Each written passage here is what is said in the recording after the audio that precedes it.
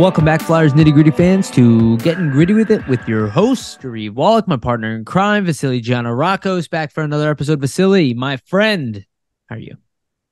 Doing well, Yariv. Happy to be back for another week, especially with a ton of news coming out of the Flyers camp over the weekend and the draft coming up next week. So it's going to be a great time. I'm personally going to be able to head down there in Nashville to cover the draft, representing Flyers Nitty. So it's going to be awesome. It's going to be a lot of fun.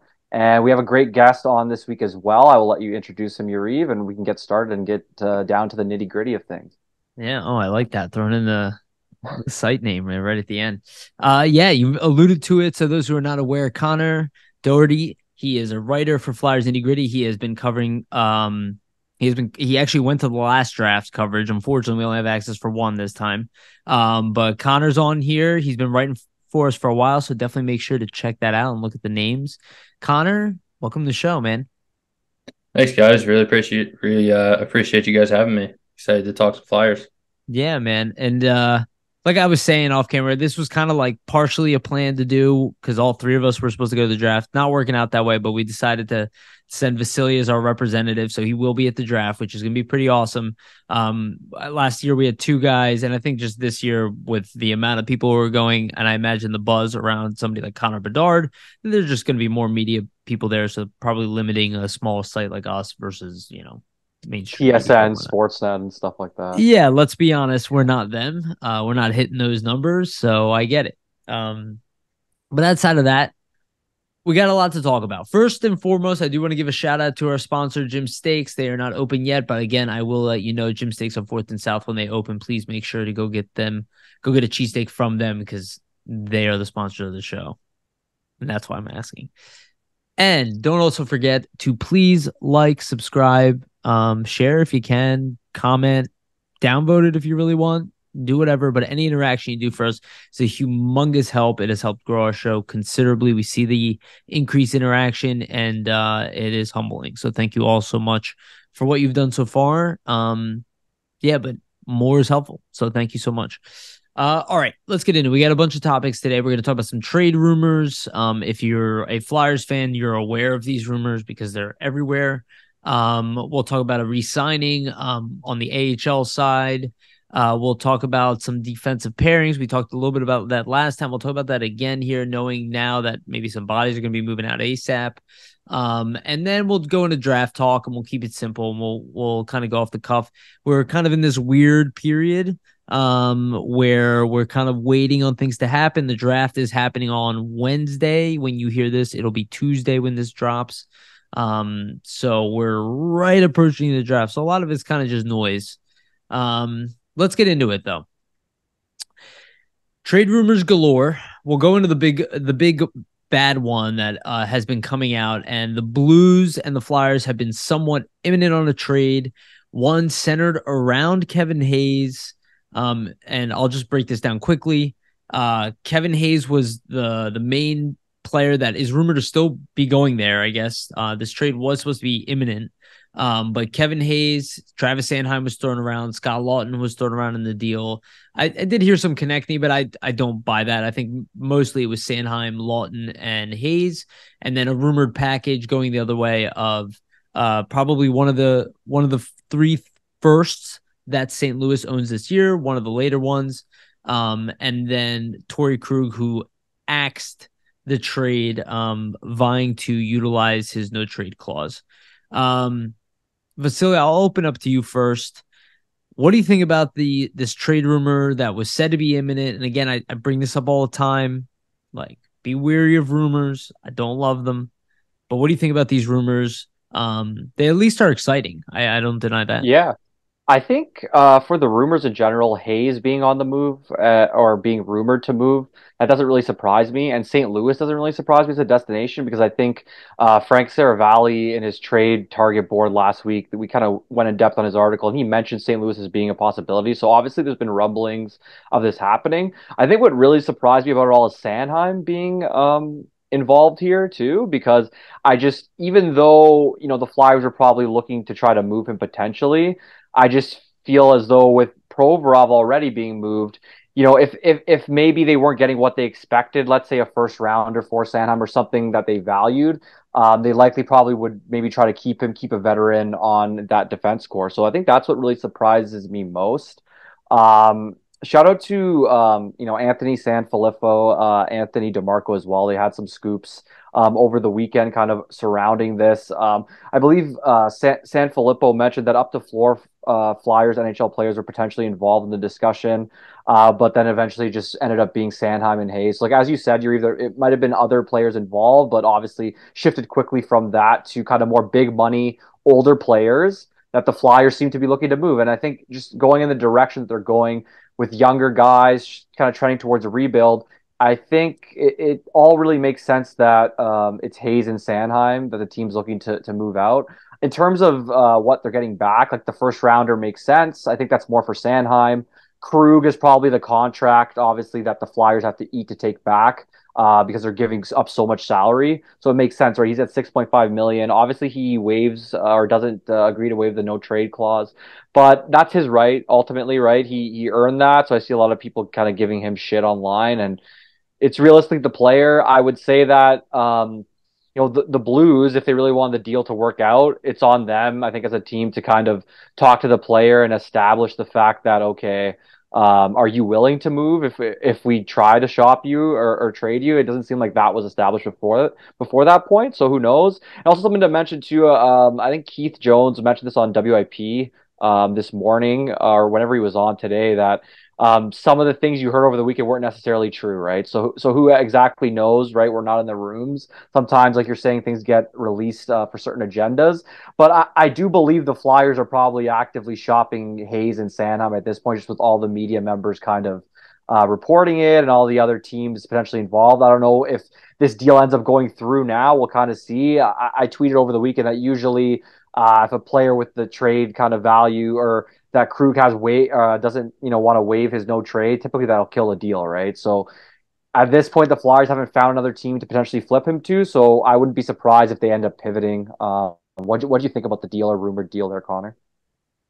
Yeah, I thought it was definitely interesting.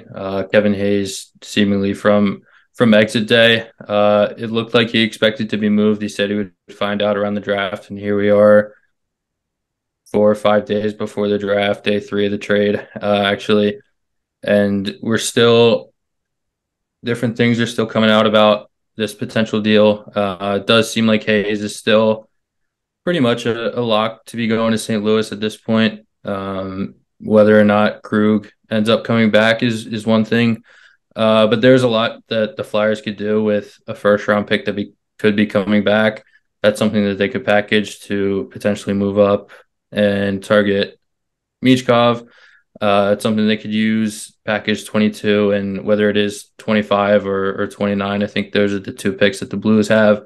Whether they want to package those two and move up to somewhere around 10 to 15, if another forward drops that they like, whether it's Crystal or Moore or anyone like that, they can move up and try to get someone like that with another team that has 2 picks. I know Nashville has 2. I think Detroit has 2, and I think the Coyotes also have 2. I know Arizona had 2 in the first round last year and took 2 forwards. It seems like this year they're pretty much targeting the D Reinbacher. So yeah, I think it would definitely open up a lot of options. It would leave, if Sanheim is in the deal, it would leave the Flyers with a pretty inexperienced blue line, at least on the left side. I think Cam York just probably becomes a top pair guy, just kind of by default there because Provorov's gone. Sanheim would be gone as well. But yeah, definitely interesting. And then there's the Krug no movement clause kind of side that you have to deal with. And I think Vasily, you said that, that's probably one of the first things you want to talk about when you're discussing a trade is you want to approach the guy and say, hey, we're thinking about moving you. Is this something that you would waive your no movement clause for? If he says yes, then you proceed with the deal. If not, then you try to work a way around it, find another guy, or try to find a third team, which I think the Boston moves were a little bit interesting today. They were clearing cap. I know there's been a couple guys up there that Want to see Krug back in TD Garden up there. But there's been rumors that that's for trying to re-sign Tyler Bertuzzi. Yeah. So who knows what's really going to happen. Definitely interesting though. So yeah, I think on Wednesday night we should have a bit better picture of what's really going to happen. Yeah, for sure. And I want to point something out, and I didn't notice this said at all in this trade. And I know everybody's in love with the idea of getting a first round pick, and I think we can do it. I like is and everybody's like really mad at Torrey Krug for not waiving his no trade clause. I have this like sneaking suspicion he might have saved us from him. The guy's 32 years old. He's making 8.5 million, by the way, this year. Six cap wise, it's only six something, right? Six and a He half, yeah. he he was a minus 26 last year on St. Louis. Okay. He had 32 points in 63 games, which is very good, right? Like he still has an offensive upside. Imagine putting an undersized defenseman who's getting older on John Tortorella's team, who's making 6 point something million dollars a year for the next 4 years. I'm not shitting on Torrey Krug as a player, but how is that a great idea? And I know that like the first round pick, and if it's being used for a big move, like I get that, but it's like that also seems like a problem. It's almost like, aren't we better off just keeping Kevin Hayes? You know, I I don't know. And why not just trade Sanheim for a first or whatever, or find a deal around that, or something. I don't know. I didn't love the idea of Torrey Krug here for 4 more years. I don't know. Do you guys think I'm over exaggerating?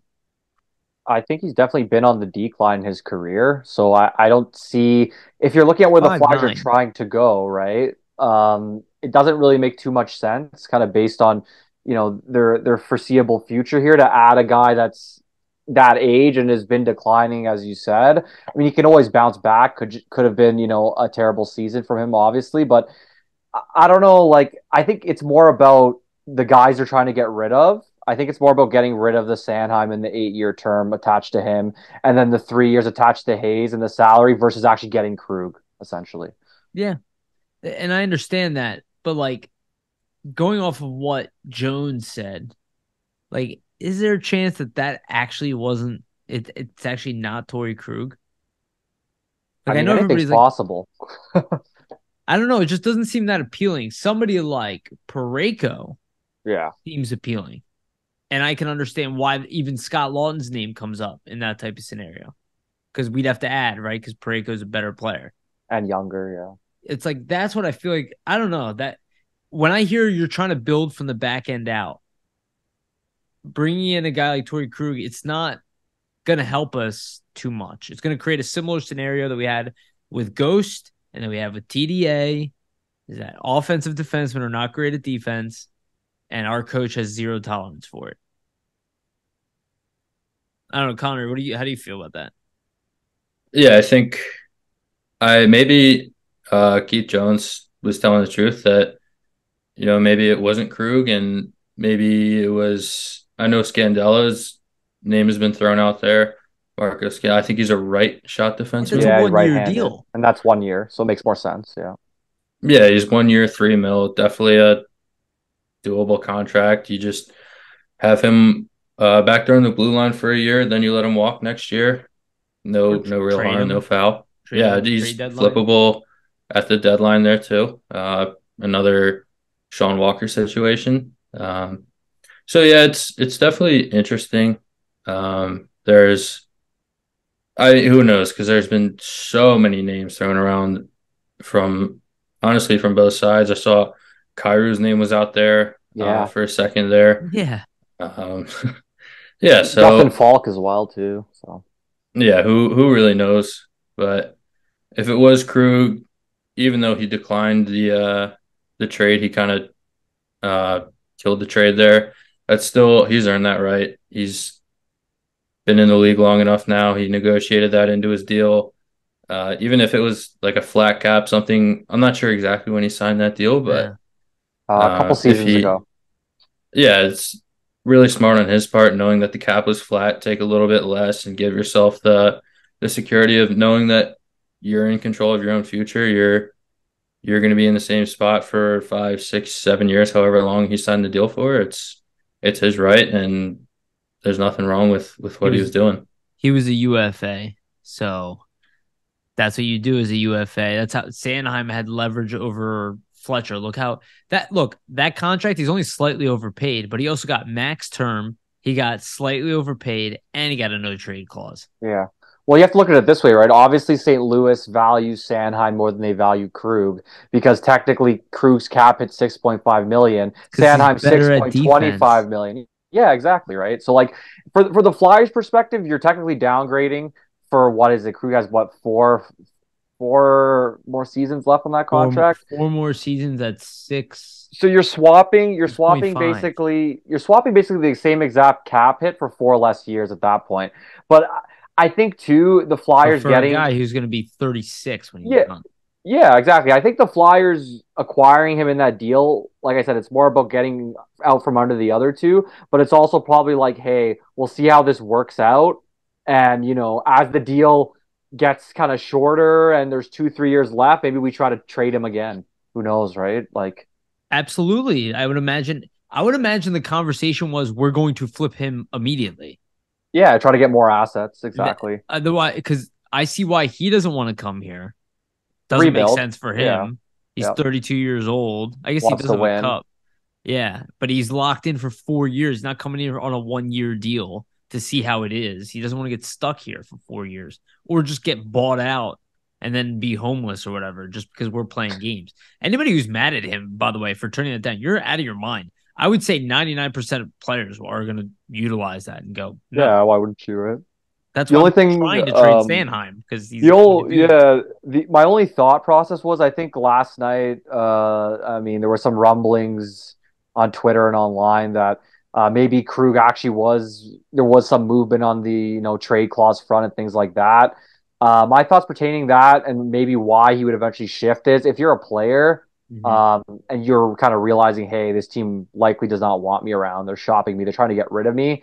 Usually players will waive at the end of the day because they don't want to be somewhere where they're not wanted. Not saying that that's the case, but I mean, if he does end up waiving, maybe that's the thought process from Krug's end versus why he didn't do it earlier, right? He probably maybe at first had an initial reaction, then kind of thought about it and was like, well, why would I want to be somewhere where these guys don't want me anyhow, right? So I think that's something to keep in mind. But personally, for me, I mean, we'll see what happens at the draft, and Briere and Armstrong get face to face. Maybe they can iron something out. But with the NTC kind of getting kicked in from Krug's side, it seems like this may fall through, at least the Sanheim Krug part of the deal. I think Hayes still might go, but Yeah. it looks like those two may not be swapped for each other, I don't think.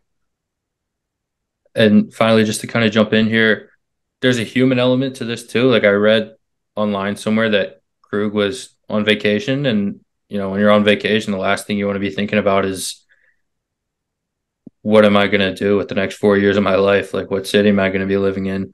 That's time to relax. Everyone knows it's vacation. Like, you don't want to be the last thing you want to be doing is making a life changing decision. It's like, let me get back from where I'm at first.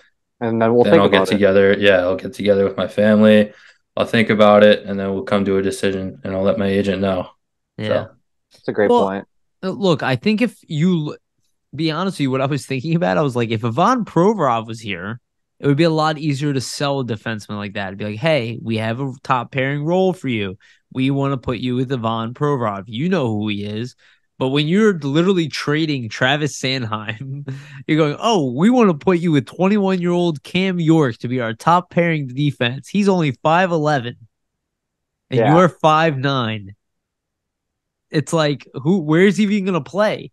Like I don't know. I don't blame him at all. That's why I kind of look, I'm not saying anybody's a liar. I trust that those are the names they heard. I don't know. I have no idea. I'm not even trying to get inside scoop. Like I don't care. But I look at that. If I'm in Briere's position, I go, okay, I have an opportunity to make if you really want Sanheim, then I want Colton Parayko. I want your first. I'll give you Scott Laughton. Like that's why I think the trade kept getting bigger. Because I think if you really want to get better, like how is just a first and Krug, and then hopefully you get Matvey Michkov It's like, okay, these are just like not great guarantees on moves. I'm like, I would want if I'm Keith Jones, right? And I'm saying I want to build from the back end out. Colton Parayko is somebody who's like, okay, he's 30, but I'll take that guy for the next 6 years because he's a monster and he's got some two-way upside the same way as Risto. And all of a sudden you have a Ristolainen and Parayko back end. You know, you can throw a young Cam York with Colton Parayko. Like that's where I was like, oh, this trade is getting interesting to me. But like if it's just to like acquire Torrey Krug and then just like get stuck with another bad contract, I'm like, I don't know. I guess I wanted something better than that. That's why I'm almost like I don't want to believe fully the rumor we heard that it was just Krug and a first because I was like, I don't know what we do with him. You know, I'm tired of that. I'm tired of scraps. Like I liked the Provorov trade, but we are stuck with what's his name, Peterson now. Yeah. At least you can make the argument there that we didn't have NHL goalies. We had two young guys in Hart. You So know, he's your so backup. But yeah, I see your point. Like you don't want to take on too many bad contracts unless the assets that you're accruing because of that are substantial, right? So just a late first. yeah, You know? you'd want more. You'd want more. But I guess we'll see where it goes. I mean, I don't know if Sanheim's still gonna get moved. Like I wouldn't bet on it. Like you just gotta look at his deal and what's out there. But I think Hayes for sure we'll probably see get moved. Sanheim's probably up in the air at this point. I think Sanheim is a draft. Go ahead, Yeah. Connor. You look what you want to say. Yeah, I think on the Sanheim front, it will be obviously that we know there's a market out there now for him. There's some teams interested. St. Louis, obviously. I heard Winnipeg was thrown around there. The Maybe Leafs. Ottawa. Yeah, some of the Canadian teams. But would teams wait until after July 1st because that's when the no movement clause kicks in, or would they I don't think try and get it done the sooner? trade wouldn't be available for them. You know, I don't think that the Flyers want Sanheim knowing that they're trying to trade him because then they can't. You know, then they have to go get his permission. I think this is the only opportunity at the draft really to move Sanheim, and I think from what I can tell, it seems like this is what I would have done. Provorov was the cutoff age for me, and so is TK. But anybody 26 or 27 and over, I'd even say, which Sanheim falls in that category, I would trade you. Almost any single person. Anybody who's like 25 and under, I would keep. So like if you look at Sanheim here for 8 years, you're like, well, if you had a 3-year deal, we'd hold you because we can trade you at the end of your deal or something. Yeah. But we don't know where this team's going to be. So they're just trying to flush everyone out. Do you guys think that Kevin Hayes in that St. Louis deal would have had like 25-50% retained as well? I would agree. Yeah, they're definitely going to probably Then eat it's some money definitely not back. worth it, Yeah, it right? just is. I think it is what it is because I think the whole benefit for St. Louis is you're getting some guys that they think can help, but then you're also not getting killed on the cap as well, right? Like they don't want to take them both at full value. I don't think. But if the Flyers are eating salary in that situation, you'd have to hope that maybe instead of the 29th pick, it's obviously the 25th. I don't think the Blues are going to trade that. What do they have? 15th as 10th, well. 10th. 10th. Yeah, that's definitely not in They're play not at trading all. unless So TK was going the other way. yeah, exactly. So who knows? I mean, I think the rumor was that if Hayes was just to go to St. Louis, it would be either 25% or 50 retained and then like a second rounder or something along those lines, Yeah. which that makes sense, I guess, if that's just what it is straight up, Oh, right? you're saying straight up Yeah, it would be a second 50% in a rounder. second rounder. Yeah, I Yeah. think that's appropriate. Connor, what do you think? If it was, I don't know, I might be off here, but if yeah, it was Hayes and Sanheim and going the one way and then Krug and the first coming back, uh, it's only a difference of 4 spots. But do you think Doug Armstrong would have said if you retain 50, we'll give you 25, but if it's like 30 or 25, then we'll give you 29? Yeah, I would That's imagine probably, it's yeah, that makes possible. sense. The different, but at that point, it's like, do we really want to lock up for several years just so much money allocated? Because we're gonna have to eat cap on TDA, then we have to eat cap on Hayes, you know, and we might have to buy somebody. It's just like I just feel like I'm hoping, let's just say, I'm hoping that Danny Briere surprises us. Because even the Cal Peterson trade, okay? Peterson's on a 2-year deal, short-term deal. Walker, 1 year. Immediately in my head, if I'm GM, I'm like, those are so manageable. Yeah. Even the 5 million 2 year, because one, if he improves, I can move him. And two, if not, I'll hold him, whatever. And then maybe I buy him out. It won't be the worst thing ever if I have to, but I'll probably hold him for 2 years and that's it. It'll just be a backup goalie here or something. But it's 2 years. And then on top of that, you got the first, you got a second to compensate, another second to compensate, and a young defenseman that you can project into the NHL. Just like, when I heard the trade last night, it's almost like when I heard the beginning of the Provorov trade, where people were like, oh, Provorov, and he got us a first. And I was like, ugh, it's like, that sucks.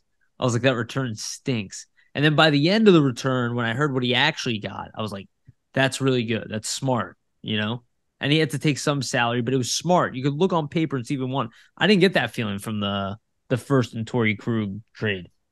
I was kind of like, okay, especially if Laughton was involved. Then I'm just like, well, we just got hosed.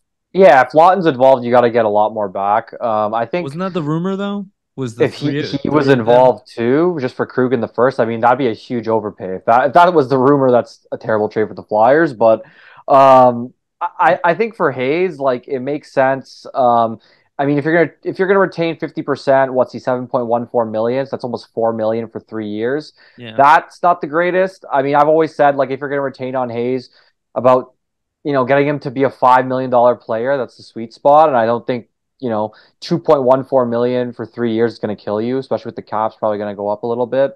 So that wouldn't be too bad. I think it's more just obviously you got to make sure you don't retain on Sanheim because he's locked 8 in for so years. long. So that would be where I'm like, okay, it has to be straight up at that point. And then in terms of TDA, I guess we'll get into him afterwards, but that's a 1 year deal, so that's fine too. If you're going to retain on him, right? Right. Yeah, that one makes sense.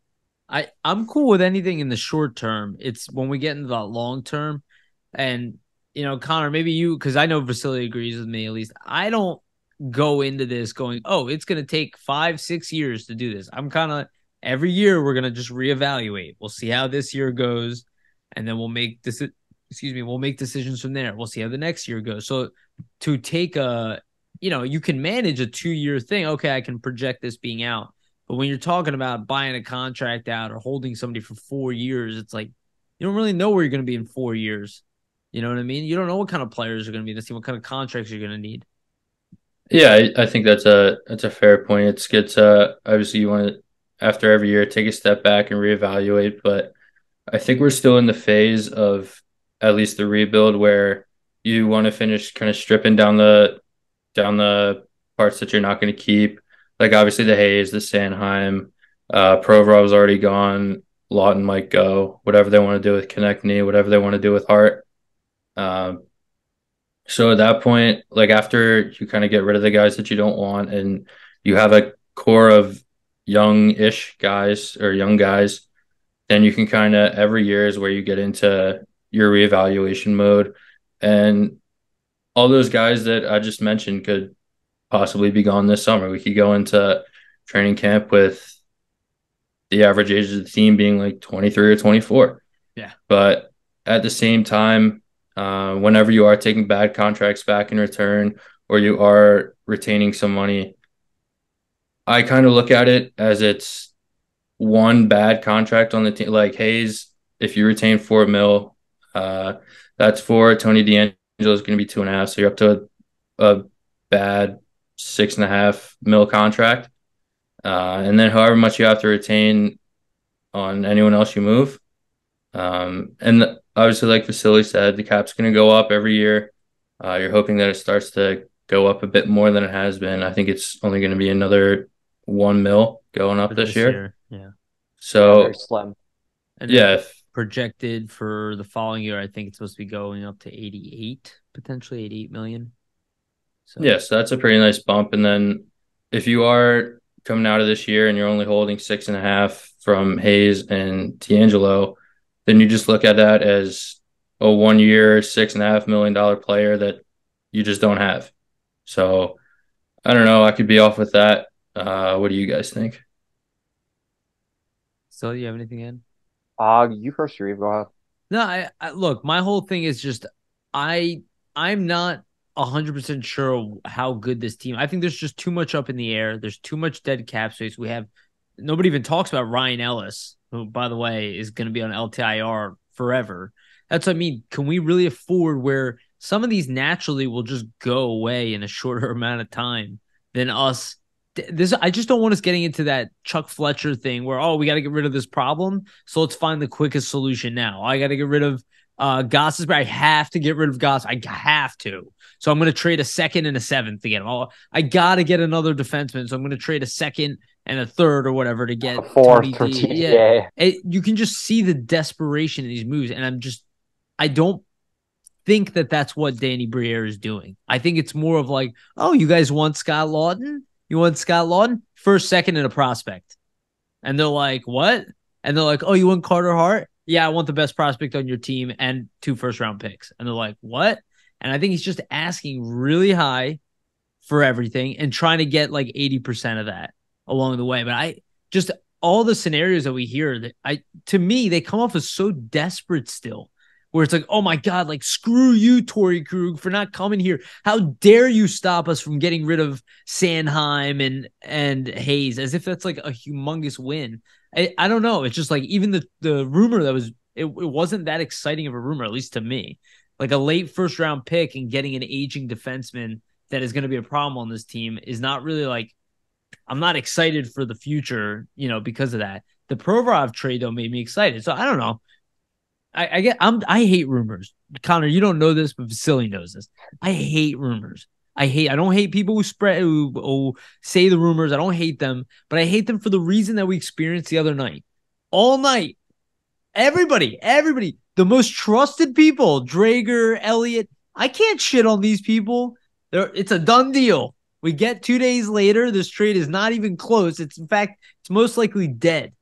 And it's not the problem that people know the information, but it takes us on this like emotional roller coaster of this is what's happening. And then, nothing ever happens, or at least most of the time, like 80% of the time, that's the case. I think we just have to remember a lot of times, like when these trades get leaked before they happen, that there's a reason why the information is out there.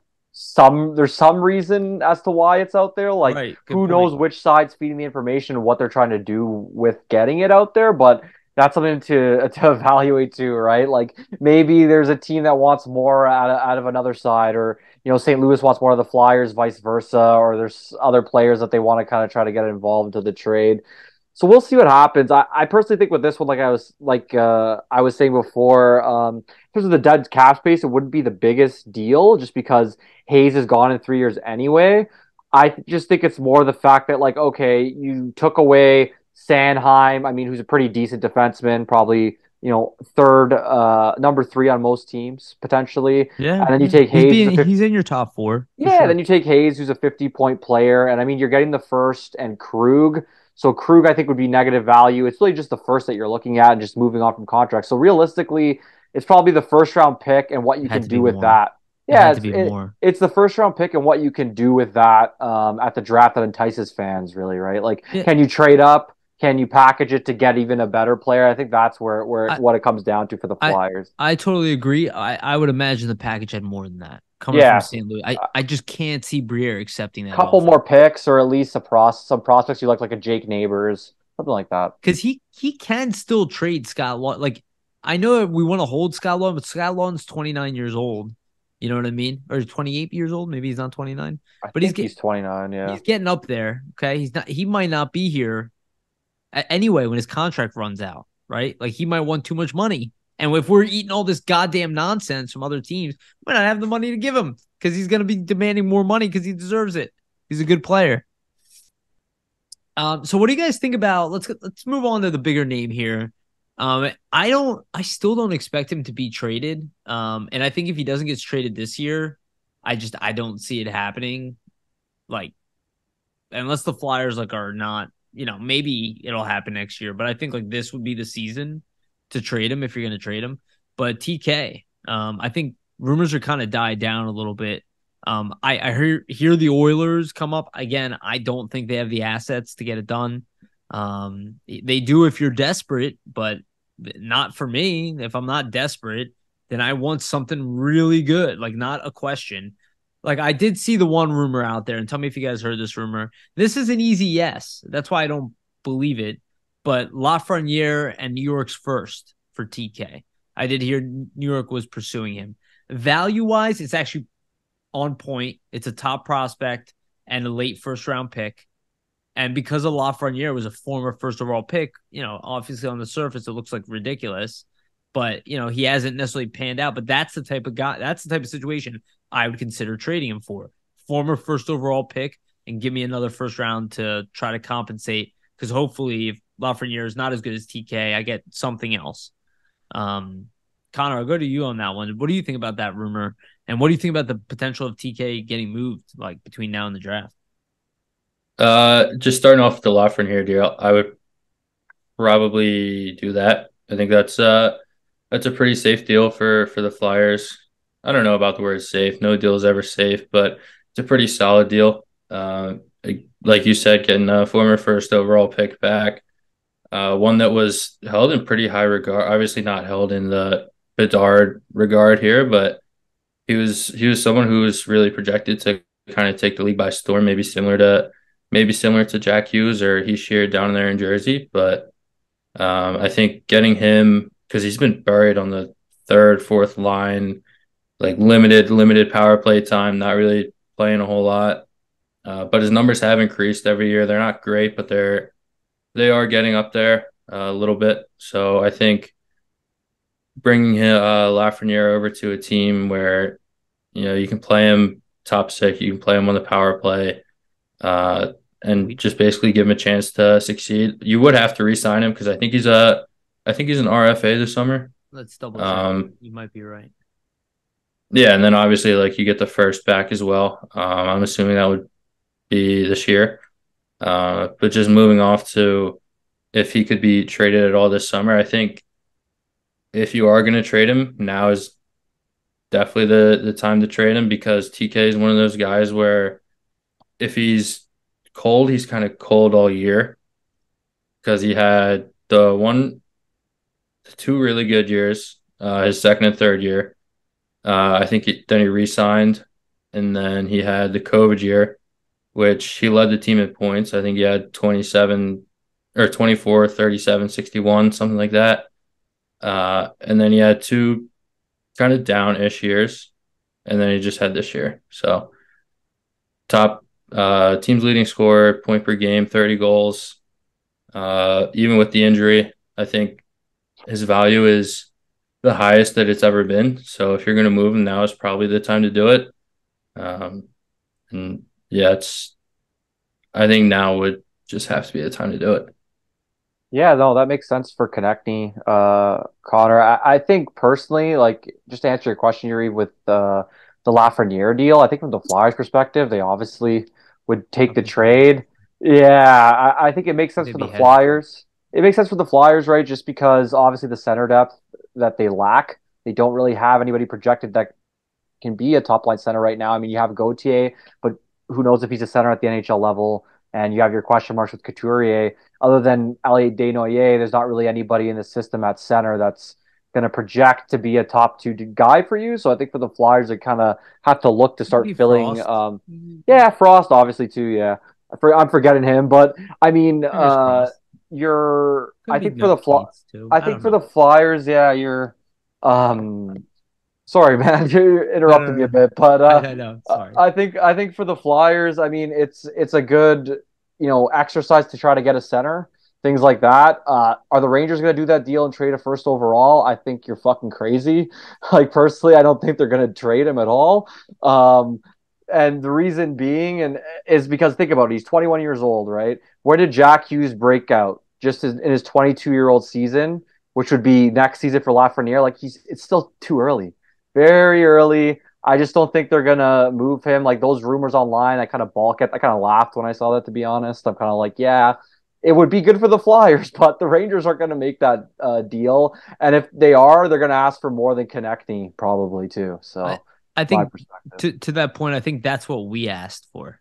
Yeah, that makes sense.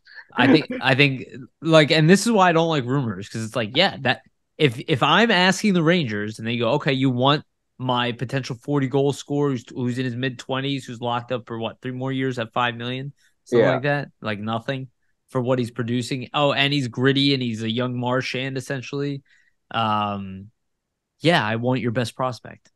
I think Like for that, the Rangers, I want Konechny your makes best young player. That's what I yeah. want. I think for the Rangers, Konechny makes sense because of where they're at, and they're probably frustrated with Lafreniere and the fact that he hasn't Right. That's reached the why peaks. that's why it came out. Yeah, Right. exactly. It hasn't reached the peaks. I just don't think New York's close to giving up on him, right? Like I don't think so either. Maybe Kakao, you think?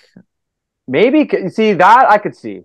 That I could see for sure because he's a winger as well. I just don't know from the Rangers' perspective because like you have Well, I Zibanejad. think I think Lafreniere is playing wing for the Rangers, but I think he does have potential at C, right? I Yeah, just don't know if exactly, he's done right. that in the NHL yet. He's played center for Their them their some numbers are bit. very similar He's played center for them scoring. some bit. I just don't know if they're going to be willing to want to move him because think about their depth at center too. You take away Lafreniere, you really have Zibanejad, and then who else? Filipedal, he's Uh, 23. and that's you know what I mean. Like it doesn't look that great for them either. So I guess I don't know who they have internally. I Is think they'll. Goudreau center? I know. I think Uh, they might want to No, move no, off he's him a though. winger. he's a winger as well. Yeah. They So who have knows? they have But some guys in the minors, but I don't know how good they are, and I don't know their system that well. But yeah, no, I think that's a great point. They're also, pretty thin Tarasenko's a there. UFA. Patrick Kane is going to test UFA.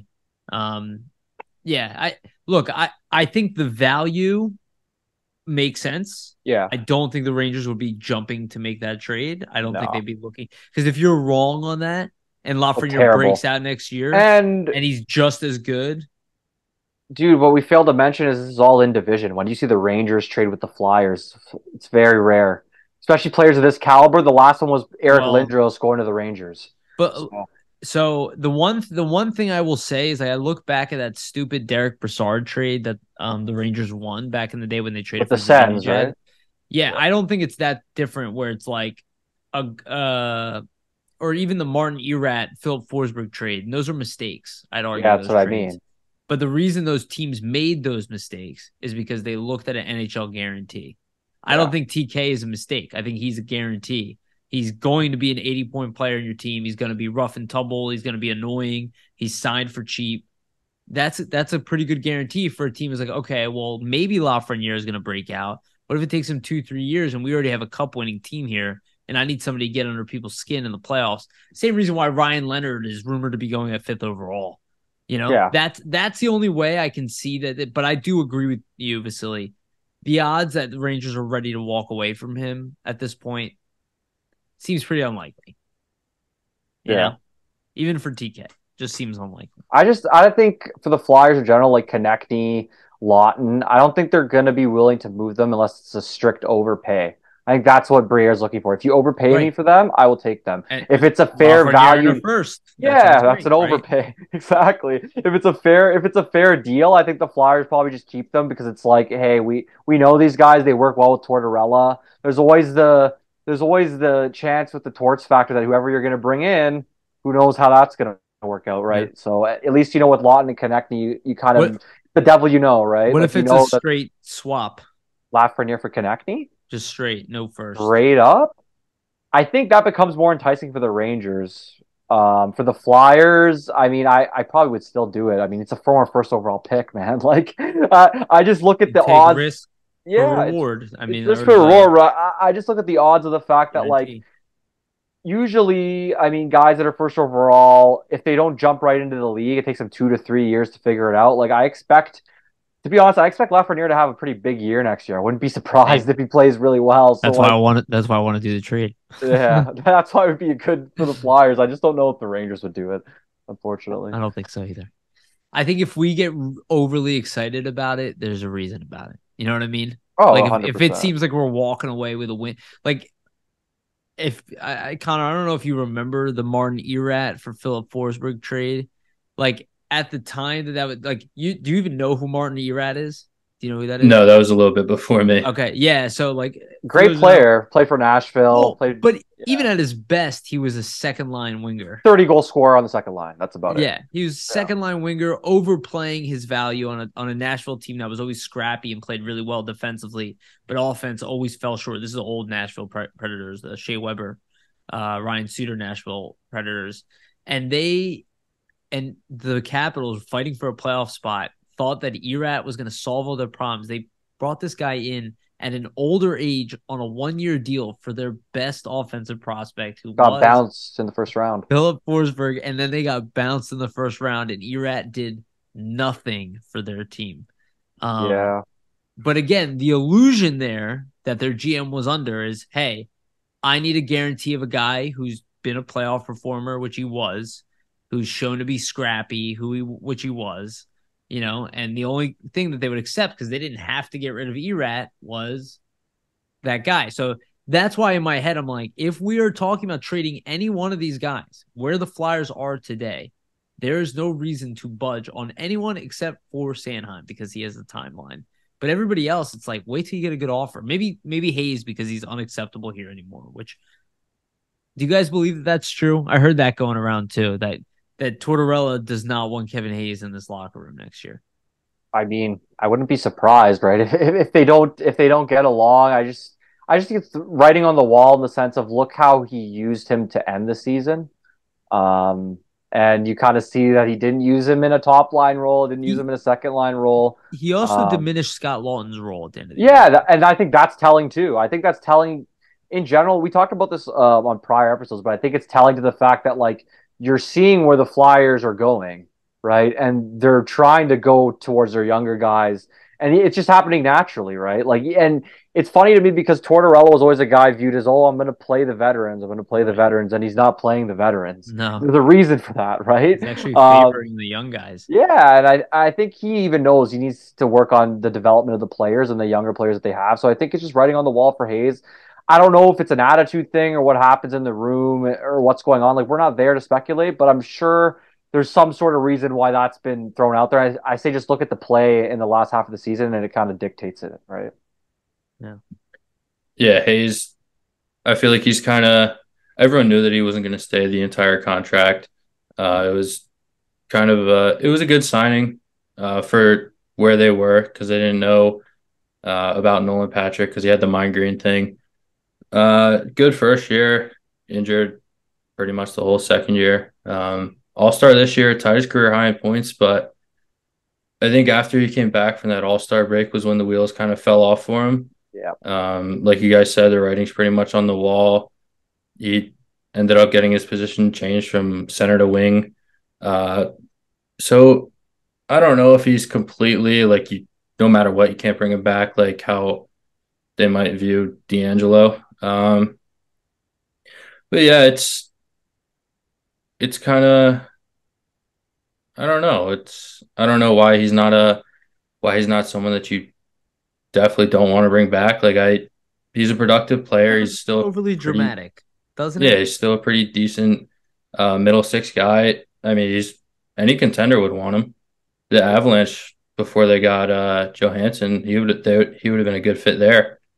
But yeah, it's like, I don't know why the relationship is so between him and Tortorella is so fractured. I think if you can fix that, and I don't know if there is a way to do that, but if you can fix it, then he's definitely still someone that you can keep here. The way that they're kind of trimming salary, his contract's not going to kill you that much this year. Depends what they do next year, but obviously there's still a lot of young guys in there. They're going to need to look at someone. And I think Scott Laughton's kind of becoming that guy that they're looking to.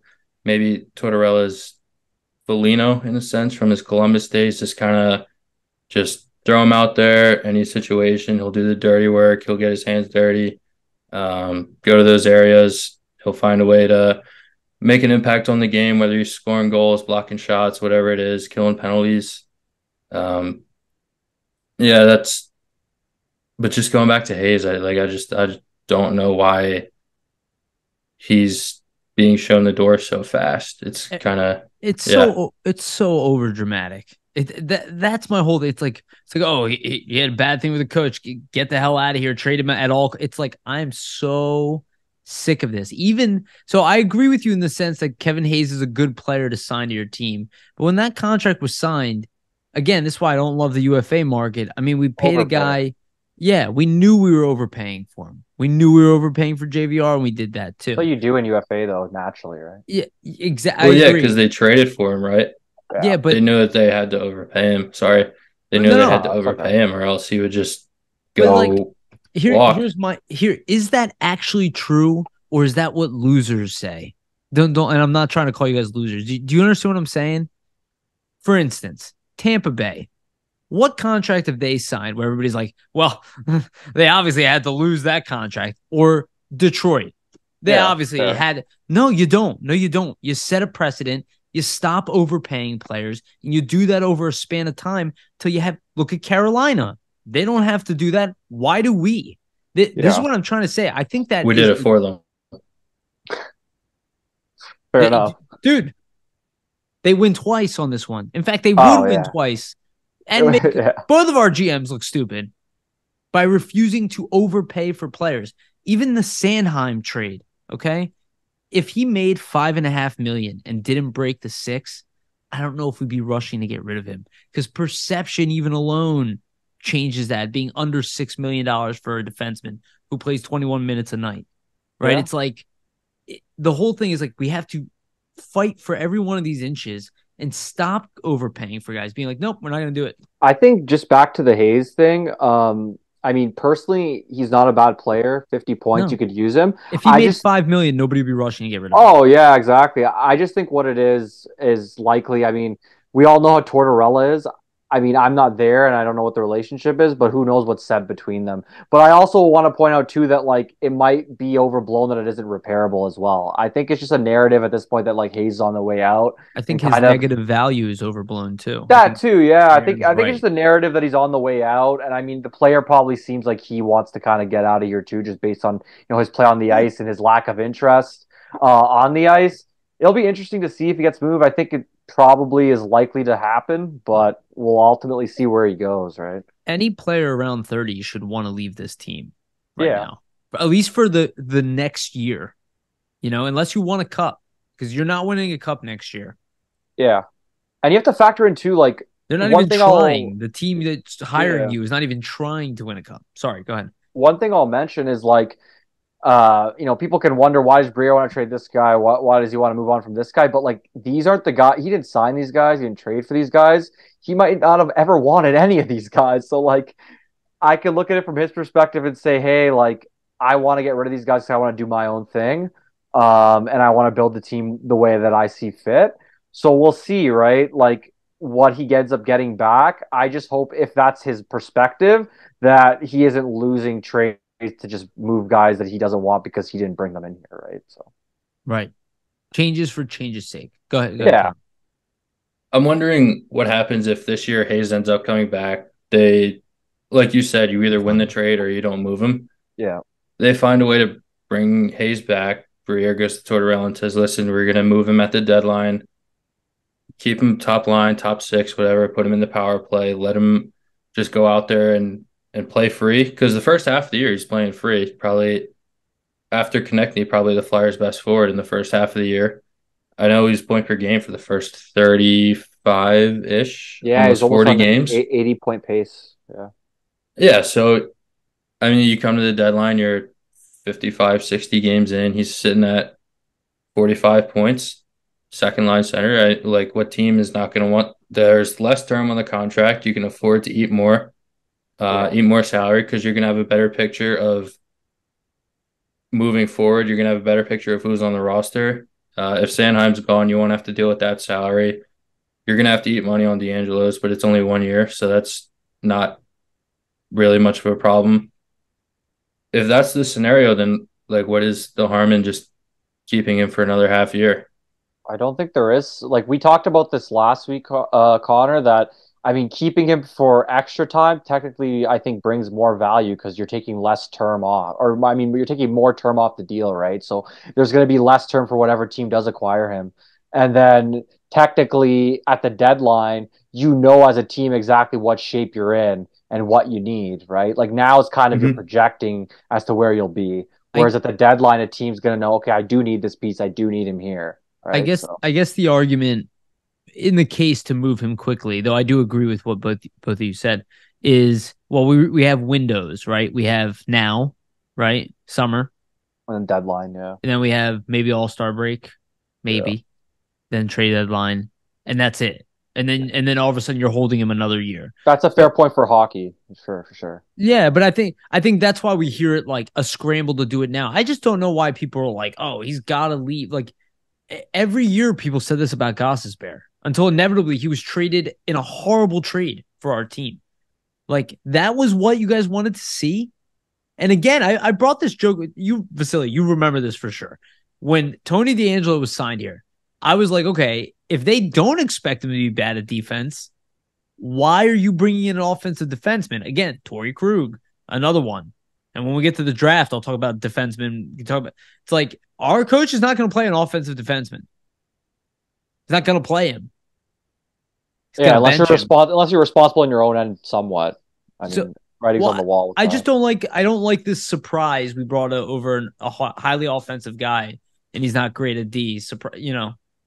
It's like that happens so often. Should have known better, essentially, right? Yeah, well, I just don't want to hear anymore because it's like it wasn't a smart. Like the people can say it's revisionist history, but all of that, these decision makings that Fletcher made, the desperately get rid of Ghost, desperately like none of this should ever happen again, ever again. Those are embarrassing trades. They embarrassed us publicly. You saw Ghost and I remember when TDA was signed here, everybody said how much better he was defensively than Ghost and how he's so much better. They're the same. They're same caliber of player, same caliber offense. They're slightly different in their style, but they're about the same. It's pretty spot on. Let's be real here, right? And people denied it though. Everybody wants to freak out over a player's downside, right? The fact that an offensive defenseman's not good at D. Put a horrible team in front of Erik Karlsson. You tell me if he puts up 100 points regularly. They were scoring at least, that team. They still stunk defensively. At least he had a great season, but that guy on a bad defensive team is going to look even worse. Any one of these offensive defensemen will crumble in the. Yeah, they got to be next to a good partner who can hold them up essentially defensively. Look at DeAngelo next to Jacob Slavin, right? He didn't look half as bad. So there you go. Yeah, and I would still argue the best that DeAngelo looked was with Provorov. Yeah, I would say that. He just brought him down. They didn't take DeAngelo off because it was making Provorov worse. They made it because DeAngelo was having turnovers and he was creating odd man rushes. Yeah, it was bad. Him and Sanheim were really bad. They all weren't that great. All right, let's move on to next topic, which we have the Flyers made a minor signing, which was funny because it popped up in the middle of all these trade rumors. But Belpedio is back. For those who are not aware, he played for the Phantoms last year. He was one of their top defenders. He got a 2-year deal, a slight bump. And I think it was a good signing. He's a guy who I think he's going to be 27. I might have to look it up. He is 27 now. 27 years old, right? Yep. Yeah, so he's not going to be more than that. He probably won't touch the NHL next year. But as far as being part of this young core, with Grons on the right side, maybe Adard, maybe Yenning will play the right side. Who knows next year? But I think it's a good signing.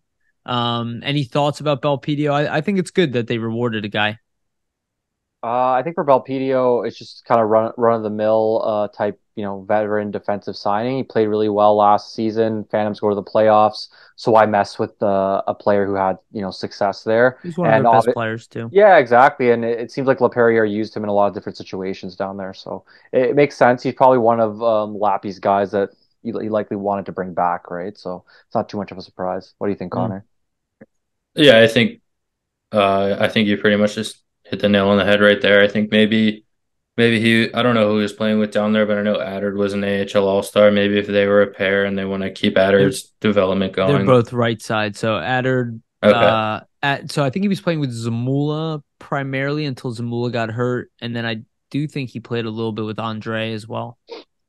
Yeah, I think Andre only played 10 games. So right. And he looked good in those 10 games. I think he had 6 points in those 10. So maybe they want to keep that pair together until Andre's ready to come up. Torst seems to love Zamula. He's someone who I'd probably expect to make the opening night roster just by default because Danny Briere's trading the whole blue line.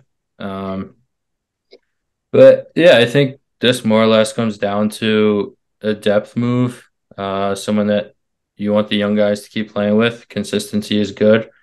So, I mean, like you said, Yuri, he's only got 4 total NHL games, so he's not going to be up with the big club unless something goes really, really wrong. Um, but yeah, I think this probably just to keep the partners the same. Maybe help Andre grow a little bit, have him take more risks. I think he's more of a offensively inclined defenseman, which should go great up here. But yeah, I think that's a good point. Let's use this to transition to the topic. And you brought this up to me before, Connor. So, you mentioned a little bit about Mula getting a call up, and now every defenseman under the sun is being moved out. We don't know exactly who's going to be in here, and I do caveat with this that I do suspect the Flyers to be somewhat active in free agency. I don't expect a big name to come over unless they're old. But I do expect them to add. I'll caveat this, and then I want to open up to you, Connor. I don't see the defense that we have on paper today being the defense that we ice next year. I think it's almost 0% chance. Even with Sanheim moving makes that even more impossible.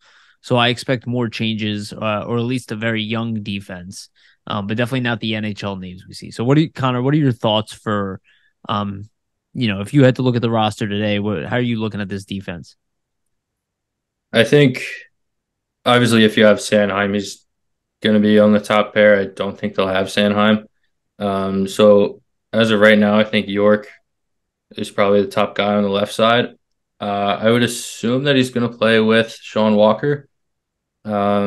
Maybe similar kind of play styles. I don't know much about Walker, but I think he might be more of a two-way guy. I know York's definitely more of an offensive guy, but he's primarily played on the right side, so it'll be nice to get him on the left side, see how he looks on his natural side there.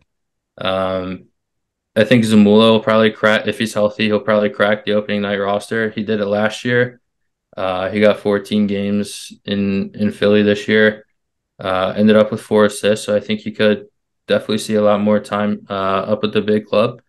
I do hope he's healthy, because if he is, I could see him maybe playing next to Ristolainen a little bit. That'd be a pretty big pair. Pretty grinded out kind of pair. As a nice second pair there, Ristolainen has been pretty steady in that second pair. Usually it's been with Sanheim, but obviously now we know that Sanheim's probably not going to be here.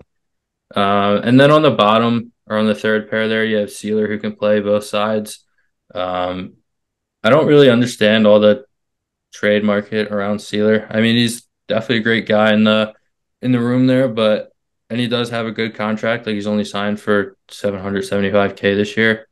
Um, but I mean, after that, he's just kind of a steady defensive defenseman.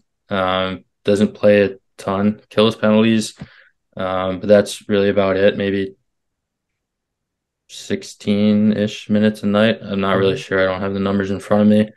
Something like that. 15, Yeah. 16 minutes a night. And then just after that, your seventh guy, I'm hoping that it can be Emil Andrea. Maybe not out of camp, but if you do want to look to that free agent class, like you were talking about earlier, I think Eric Johnson would be a great guy to bring in here. Older guy. Yeah, you can have him on a 1-year deal. If he plays really well, then you can flip him. But even if not, he'd still be a great guy to have around. You hear all the Avalanche players talking about how big an influence he was for them. He was there. I think he was the first pick in what was it, 06 or 07? Yeah, he was the first overall pick, one of those years. Yeah. Yeah, so he's been there through. He played with Briere actually. He's been there through all the bad times, and he saw them kind of rise all the way up. I think Landeskog actually gave him the cup first after he was done with it. So that just kind of goes to show how big an impact he had on those guys. And really, with this decor, with everyone being honestly close to my age, except for Walker, Ristolainen, and Sealer, I think he'd be a really good influence for a full year. Just you're going to give him a 1-year deal. You can pay him however much he thinks he's worth. If you flip him, then you eat half that salary. not really a big deal. And yeah, I think he'd be a really good get for the young guys. Yeah, I think for the defense, it all depends how it unfolds with the guys that are currently on the defensive roster, right? Like if Sanheim stays, I don't think they sign anybody. But if they move on from Sanheim and they move on from D'Angelo and both those guys are gone, then you're looking at a veteran for sure. Just to mention, I mean, there is a rumor out there that D'Angelo is going to be traded to the Hurricanes for like an AHL type prospect, somebody with not a lot of pedigree. I believe the holdup there, and this is something I grabbed out of Bill Meltzer's article that he put up today, uh, was essentially that it's a cap circumvention according to the NHL because it has not been a year yet since the D'Angelo and Flyers trade has gone down. So that makes sense. Like I would expect that to get done. So if those guys move, right, D'Angelo and Sanheim, I think you guys make a great point that that's a very young defense. You're going to have to add somebody. Really, your only veteran is Ristolainen and Sealer. And Sealer hasn't been an everyday NHL defenseman until he's really joined the Flyers organization. Like he played a handful of games with the Wild, but he's been an AHLer, right? So you're going to want some more veteran presence back there to help your young guys through a rebuild. Because if you have your young guys like a York, like an Adder, like a Zamula out there on an island alone, right? It could be tough sledding for a young defenseman in the NHL. Looking at the UFA market, I think some guys that might interest them is like Oliver Ekman-Larsson. I know we've talked about him, offline before here, Yariv. Erik Johnson's a great option that you mentioned as well, Connor. I mean, Cup winner and has shown that he can have success with some younger defensemen in the past. I think some other ones maybe to keep an eye on too. I don't know if he's going to make it to UFA, but Ian Cole, Ryan Graves, potentially, and somebody that we're familiar with that maybe could come back. I wouldn't be surprised. Radko Gudas. I don't know. If Florida will let him go because they have some injuries on defense. If they end up re-signing him, but I always liked Gudas. I thought he was a good, either second pair if you need to play him there or third pair type guy, and he brings a lot of veteran presence and is tough as nails. So if you're playing a very young defensive core, you want to have some guys that can protect them. And I think if I you had liked a him a Ristolainen, lot. yeah, Ristolainen and Gudas, I think would do that. So I don't know. I think there's options, but I do definitely think that there's one defensive ad in UFA for sure coming up. I'm not exactly sure who, but there's some options for them. Yeah, and I mentioned this before, and Connor, not to shoot down your idea, but a parent like Sean Walker's 5'11", York is 5'11". It's a pretty small pairing. Even when you said the big pairing, I think maybe you mix up maybe Risto with York. I don't Yeah. know. I have no York and idea. Risto played a little last season together, so it's Yeah, possible. I don't know.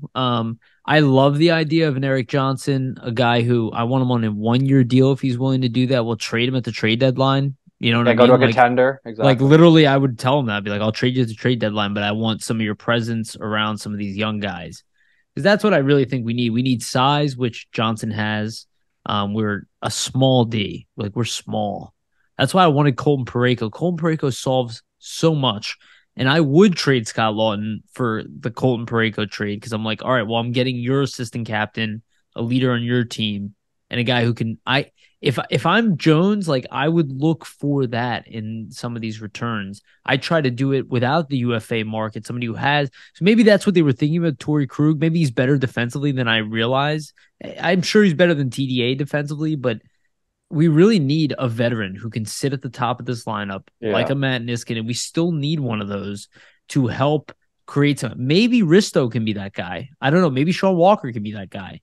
I don't know how good Walker is. So my guess is just a pretty good bottom pairing defender, right? On a good team. On our team, maybe he's top 4, right? But I don't know. I look at the setup of our D and it looks so incomplete to me. Yeah. Even without trading Sanheim, it still looks incomplete to me. I just expect a bunch of changes. But who knows too? Like I have no idea. The Flyers could potentially want to ice a shit defense on purpose next season, right?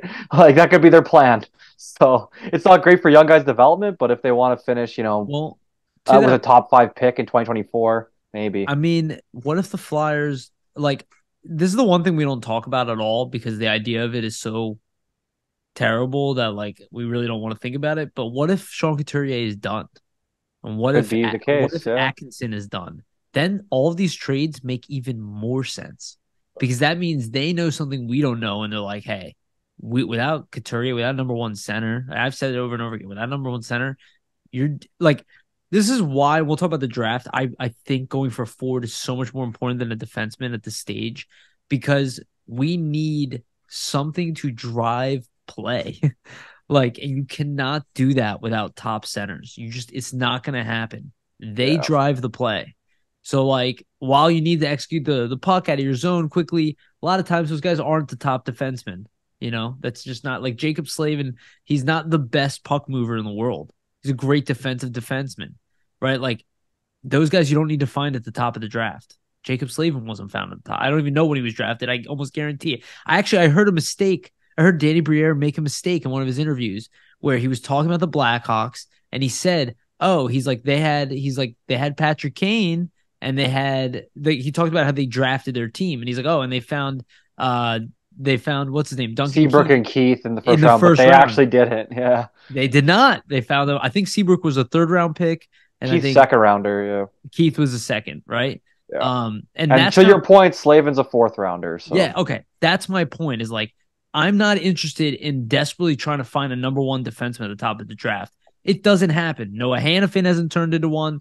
Provorov hasn't turned into one. Werenski hasn't turned into one. But he's the closest, right? Hannafin was number 3 in the draft or something, number 4 taken. Yeah, it's really just in recent memory, Heiskanen and Makar. Eric Johnson was never a number 1 defenseman. He was taken first overall.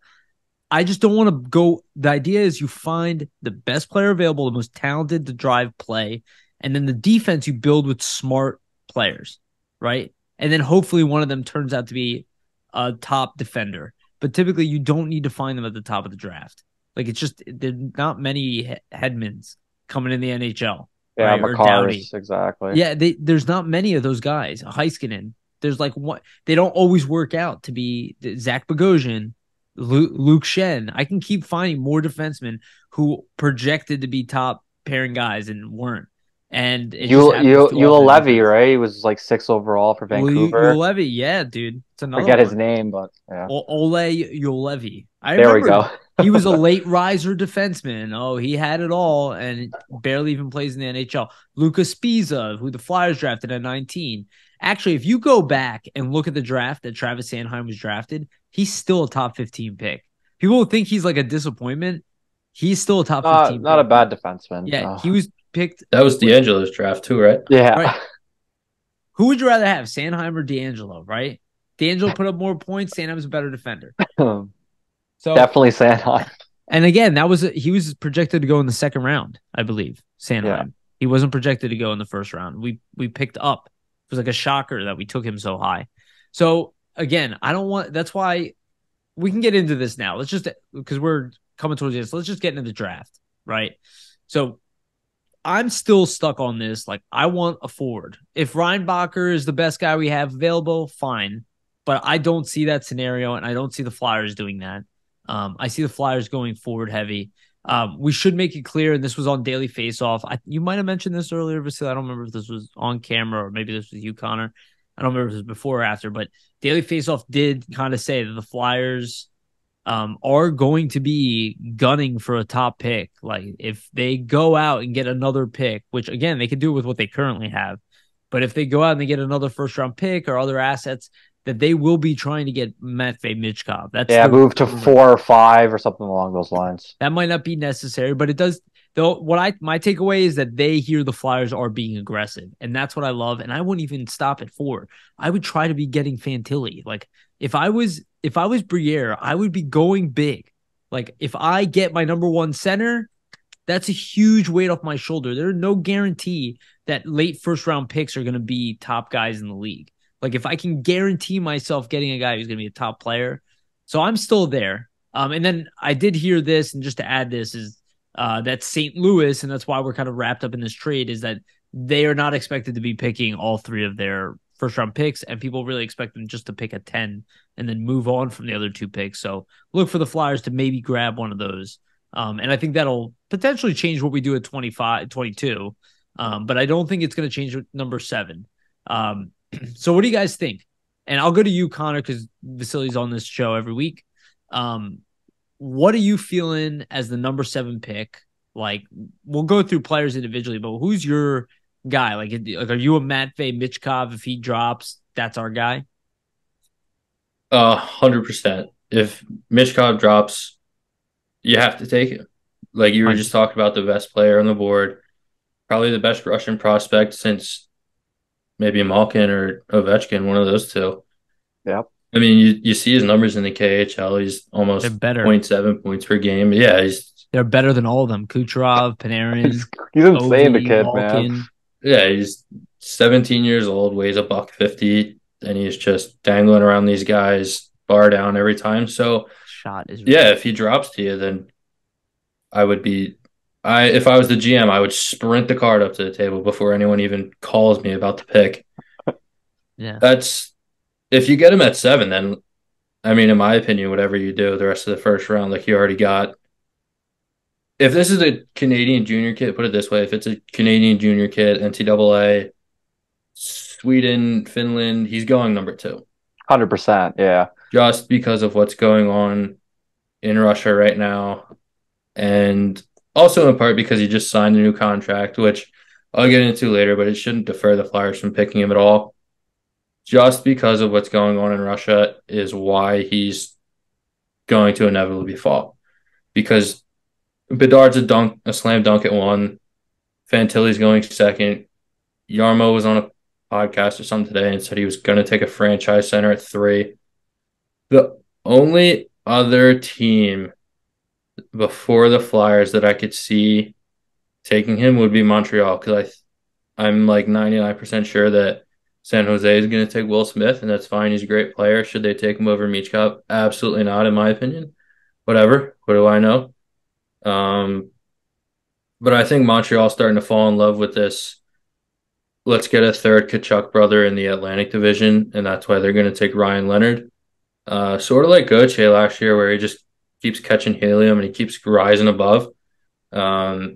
If Montreal takes Michkov at 5, didn't they want Gauthier last year? Montreal. They might have. Anyway, sorry. Go ahead. No, well, they picked first, so yeah, they went for Slav, right? Yeah. Oh, right. No, they went with who's a very similar player, power forward, left winger, right? Yeah, Ritty.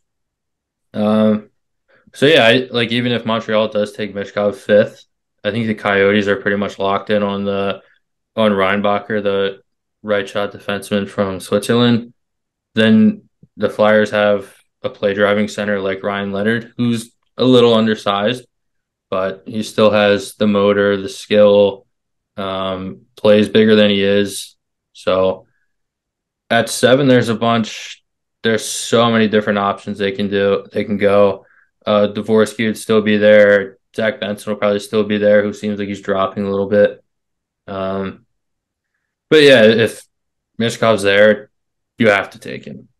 Like, okay, he's not coming over for at least 3 years, but where is this team realistically going to be in 3 years? Are they going to be that one piece away, or are they still going to be kind of – they should be done stripping it down by then. At that point, the young talent should be coming together.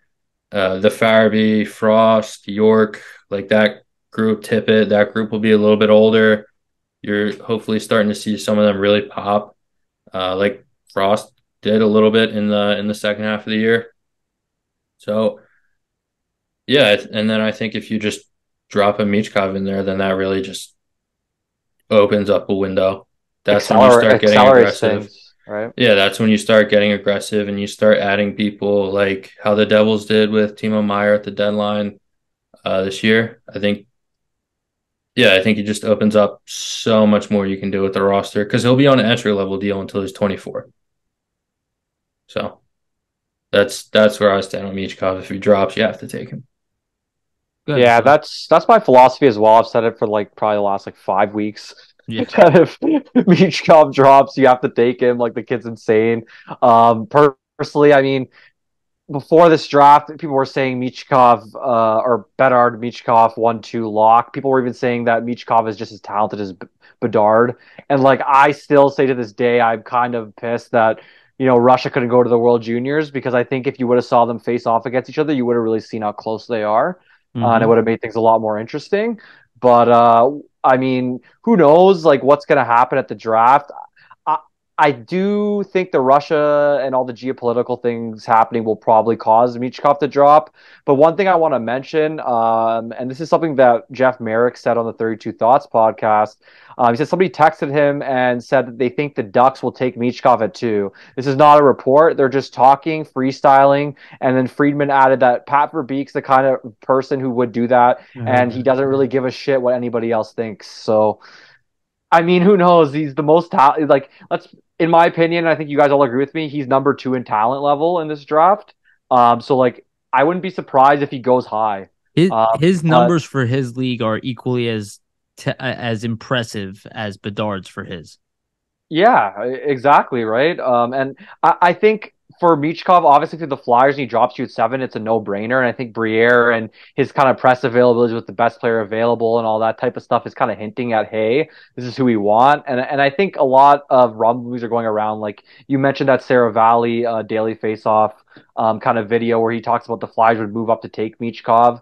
We'll see. I think the Flyers moving up, and if that happens, then other teams are hot after Michkov as well. Like I know the Caps are rumored to really want him. So we'll see how it all unfolds. I mean, if Michkov isn't there, right now I was leaning towards Dalibor Dvorsky just because the Flyers, need centers and things along those lines. Just because look at their center depth. But Zach Benson, man, like It's I've hard to watched ignore. yeah, I've watched some more video on him. I've done some more studying up on Benson, and He's got such he's good hands. yeah, he's got really, really good hands, really good playmaker. He looks, like the skating thing. I watch video, and I think it's just a little bit overblown that he's not a great skater. Like, because from the video that I've seen of him, whenever there's a puck race or whenever he needs to get somewhere to finish off the play or be in a position to make the play, he's always there anyway. So. I'll define what they said about his skating. It's not that he's not a great skater, is that he doesn't have the Yeah, breakaway the speed. acceleration. Yeah, like he can't break and separate himself from players the way I mean, Oliver Moore is not a great example because he's like the fastest player since McDavid, but Yeah, it makes sense. he's not blowing past the D. I think that's something you could work on though, and with his IQ 100%. and playmaking and the fact that he's only like around 150 pounds, he's obviously not the size that he's going to be when he's going to be an impact player for you, right? So he's going to add weight, he's going to add some size. That's something they can work on if they select him. I saw this stat and it kind of jumped out like off the page at me when I saw it, and I'm kind of like, hey, like if Michkov's gone, I think Benson's it for me, guys. And reason being, I mean, listen to this. So Zach Benson has more U18 points in the WHL than Matthew Savoy, Dylan Cozens, Braden Point, Evander Kane, Braden Shen, Sam Reinhart, Jordan Eberle, Matthew Barzal, Connor Geeky, Peyton Krebs. In the last 5 years, only Connor Bedard has more U18 points than Zach Benson. That sounds good to me, And right? Pretty he's good high end list. defensively Yeah. too. Yeah, Um, so I think maybe I mean that'll be their target, but we'll see how it goes. Like, who knows if Benson really drops, right? Like, and you're the Flyers and you pick up 25 and 22, and you can't get Michkov because he's off the board early. Like, let's say he really drops, and you know that teams aren't going to take him in 8, 9, 10. Like, would you try to trade up, get somebody at 7, then trade up even more to try to get him? Let's say at 10 or 11. it's all possible. Yeah, I to add to the Benson thing, like he is hard to ignore, Yeah, and I don't even understand why he's dropping because his size isn't even I that think it's the bad. size, to be honest, for some But it's reason, like, and the but it's not skating. that bad. No, it isn't. You know what I mean? So I don't His know. He's like just IQ under has 5'10". IQ's off the charts too, man. Yeah, he's not that small. Like he's not it's kind of like Travis Konecny. It reminds me of Travis Konecny. He was rated 11, dropped all the way to